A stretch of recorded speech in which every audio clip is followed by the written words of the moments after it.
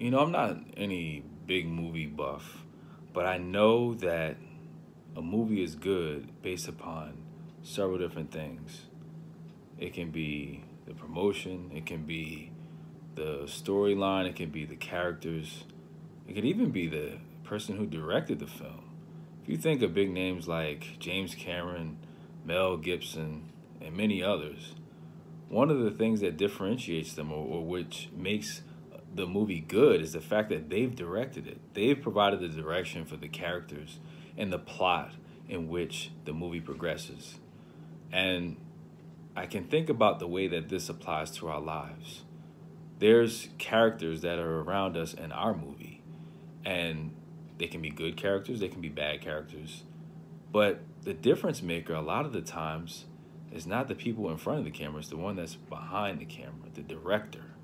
The director of our lives is God, and He wants to be able to direct our lives. But do we want Him directing our movie? Are we accepting of Him directing our movie? Or are we trying to shoot our own film? Are we trying to be the actors or the actor, the main actor, and we're trying to be the director at the same time? We can only choose one job. We only have one job. One job. Be the actor.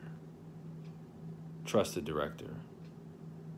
Put our faith in the fact that the director knows his craft, knows what he's doing, in directing us and allowing us to be able to get through the film to a very happy ending. Will we trust the director, or will we put it in our hands as the actor and trust that we know more than the director who's trying to direct our movie?